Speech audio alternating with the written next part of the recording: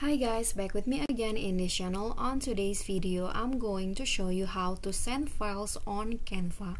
So for example, you want to send a design on Canva to your friends or your colleagues on your company. I'm going to show you how. So for example, I want to send this to my friends. So what you need to do is at the top right here, click on share.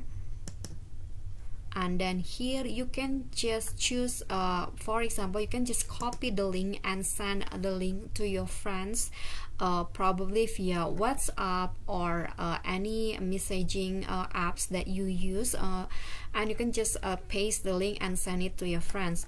Or there are also share on social here, share on social, where you can choose whether you want to send it directly into the certain social media apps like Instagram, Twitter, Facebook, or TikTok, or LinkedIn page.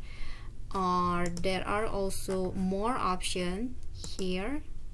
So you can just copy the link. You can also present the link, and to send the file you can choose. You can also here there are messaging section. You can just choose if you want to send it by email, just click on this, or WhatsApp, or iMessage, or Facebook Messenger.